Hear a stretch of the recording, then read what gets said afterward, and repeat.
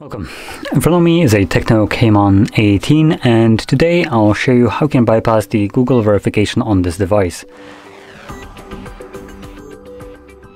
Now, I would normally show you that the device is locked, but this skin of the device ripped straight from like Infinix is quite garbage enough to the point that you cannot even progress further to the lock screen to verify if you're a genuine user. So great job, you completely failed at making a skin on Android.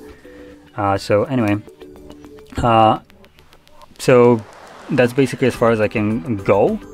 Even if I wouldn't know how to verify this, I cannot go any further because even though I'm connected, I can't go any to the next page. But I can show you that it is locked only by this icon right over here. So there we go. Now for this process we will need a couple things. So we will need another device, Android one, and we will need a SIM card. So the device will be needed so we can download a couple applications, specifically two from our website and one from Play Store. And what we'll basically do is, using the one from Play Store, it allows us to transfer over data to this device, and then we'll just transfer the two applications to this phone. So that's it. And then SIM card will be used to replace the internet connection, which will then allow us to go to the next page. So let's get started. So in here, let me quickly open up my little page.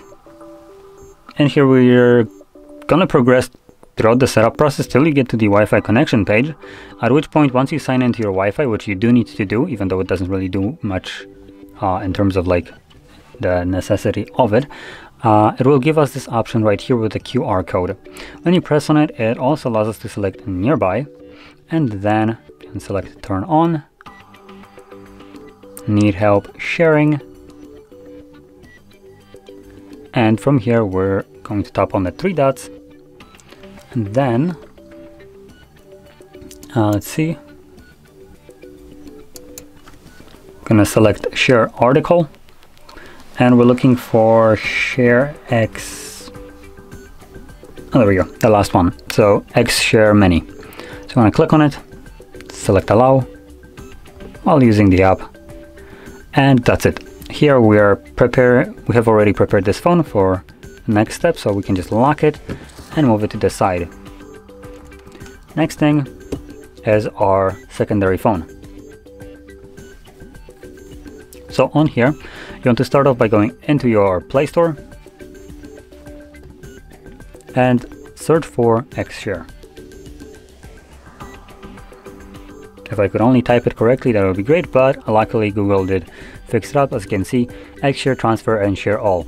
So that's what you're looking for. Simply download it. I already have it because it comes pre-installed with the phone itself. It's Infinix kind of sharing application, so I already have it, as you can see right over here. So I don't need to download it. Not sure why it's allowing me to do it on Play Store. Maybe there are like two different versions. If I have a problem, I'll then download the one from Play Store anyway. Now next thing is we're gonna navigate to our web browser.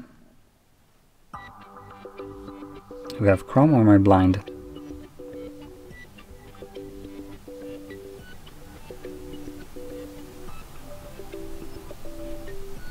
There it is.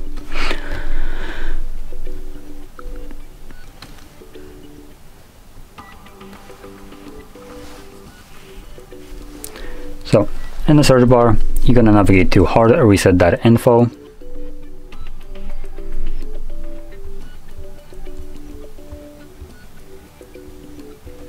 There you go, that info.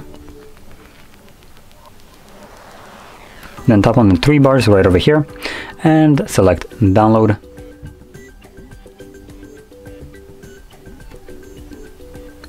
And in the downloads search bar, you're going to search for Android 11.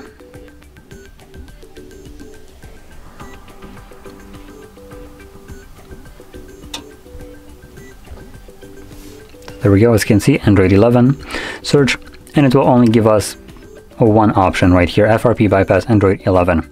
Select download, scroll down, download again, download anyway. You don't need to open it up, you don't need to install it. I'm gonna now go back, select the search field again, remove Android 11, and we're now looking for FRP bypass login.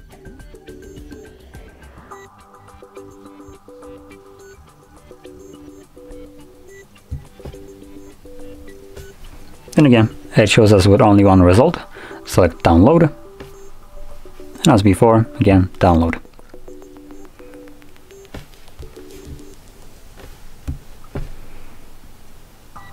And there we go. So that's already good to go. Next, I'm gonna open up our Xshare mini application.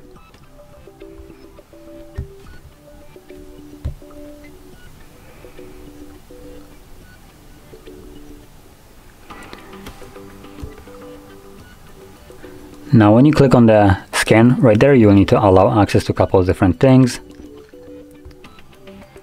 Now actually, I'm gonna install the Play Store just to see one specific thing, because most of you most likely won't be using Infinix phone for this.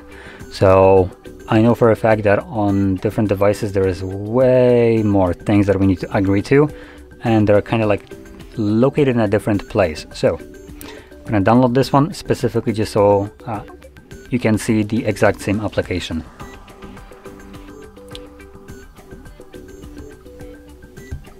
Now we do need to grant it everything, unfortunately, which is quite annoying. And here, once it opens this up, simply find the application, which will be right at the bottom, toggle it on here, go back,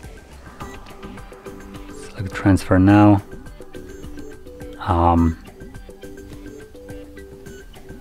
Gonna go back and select the search, and as you can see, there are significantly more options here that we need to agree to. So again, I'm gonna click on each one of them, open, enable, go back, open, allow, open, while using app, enable, open, and there we go. And now we can scan. So now we're gonna bring the other phone back in view and simply scan the QR code. Then these two devices will connect to each other.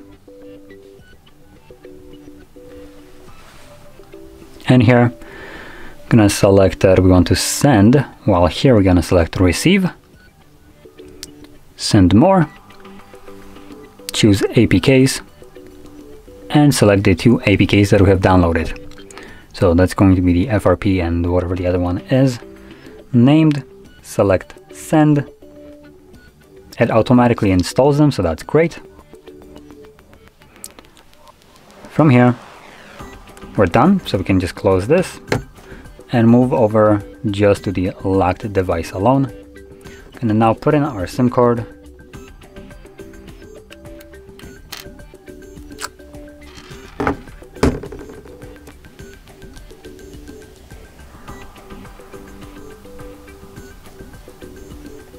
Now, unfortunately, there is nothing holding these cards in place, so I need to flip it over like this. There we go. It's telling me to put in the SIM card pin. 1, 2, 3, 4. Okay, so SIM card is now unlocked. Now I'll mention this SIM card does not work actually. It's been turned off a while ago, so it's technically a dead SIM card, but the phone still detects it, so that's good. Anyway, from here we're gonna select the FRP bypass browser. Then you're gonna select 3 dots and select browser sign in. Okay. And in here, you're gonna simply log in with your Google account of your choosing. So I'm gonna be using mine for this, obviously.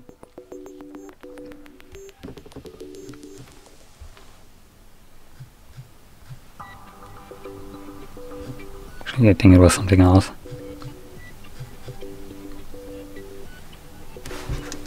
Quickly check.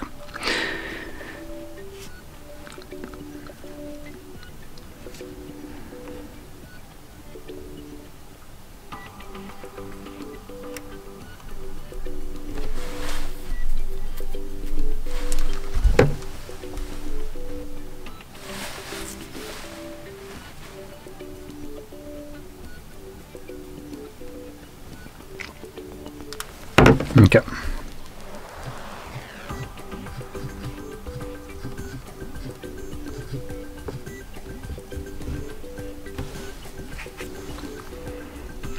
I'll put in password for this account.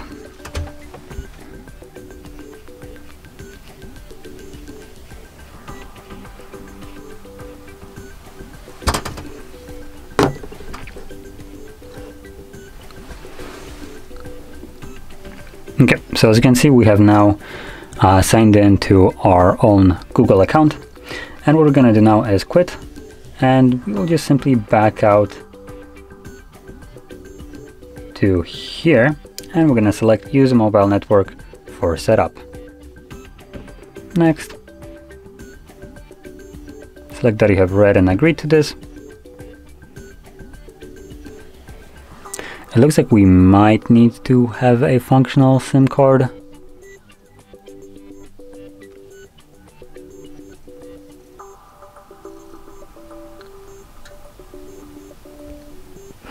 I'll see in a second what will happen. Yeah, so it looks like we do need to have an actually functional SIM card, otherwise it won't let us go to the next page. So I'll be right back with an actual card that works.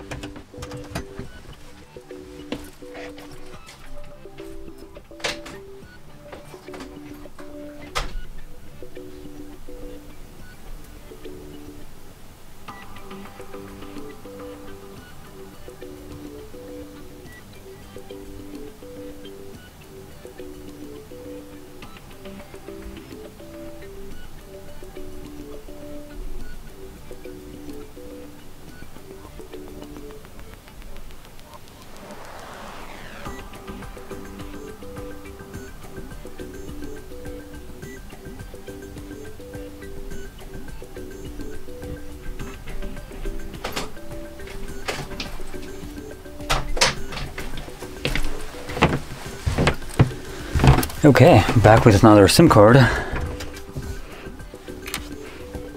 So let's pop this one out.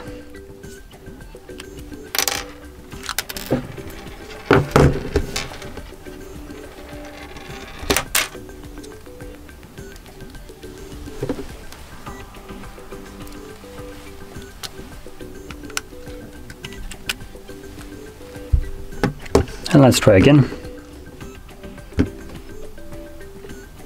So as you can see, this one does have 4G connectivity.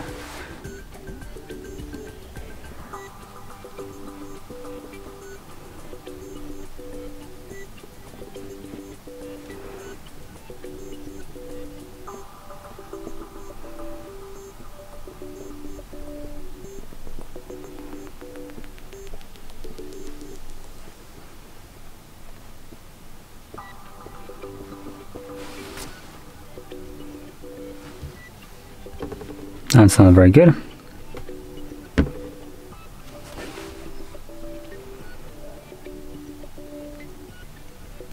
Actually, I think we went to the next page. As you can see, it's telling us that it's getting our phone ready now, even though it couldn't connect to network.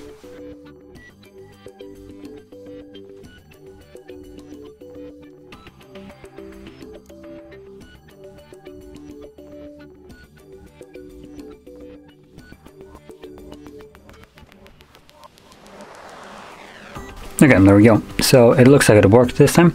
So we can see right here it's telling us that we have added an account, and if you go back in the video, you'll see that this is the same account that I have literally signed into. Now in your case, obviously it's going to tell you, give you the name of your account that you have logged into, the one that I said of your choosing. And yeah, from here we can just kind of go to the next page, because what happened is the account that we have logged in with overrid the old account, and now the phone thinks that we have just simply logged in with an account, and it just, because of that, skips the portion where you need to verify, because it already sees some kind of account logged in. So anyway, we're gonna select got it, and we can now finish the setup.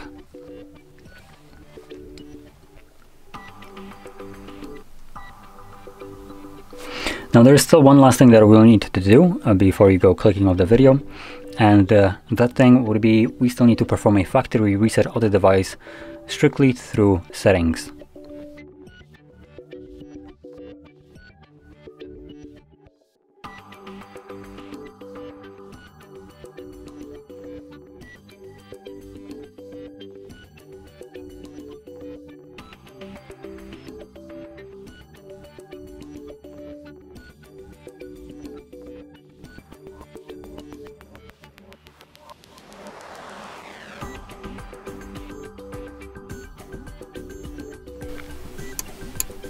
Okay, so like I mentioned, there is one last thing that we need to do. So let's open up settings. From here, we're gonna scroll all the way down to system, reset phone, and then erase all data, and then press on this one last time, which will perform a factory reset of your phone. Now, I'm not going to go over this on the video, just because this portion, once you press on this button, is just a lot of like black screen and a lot of the logo, and after it's finished, you're back at the setup screen of your phone. So from there, you can set it up however you want. The phone will be fully unlocked at that point, and you can do whatever you want. But this is the last thing that I wanted to do, because a reset done through settings of the device removes any kind of protection on the phone. So that will include the PIN, pattern, password that was previously used, and the Google account that was also previously used, which both of them are still present on this device somewhere in the system. So the device could go back to being locked if you do something specific. But anyway, that's the last thing that I want to do. Now, with this being said, if you found this video helpful, don't forget to hit like, subscribe, and thanks for watching.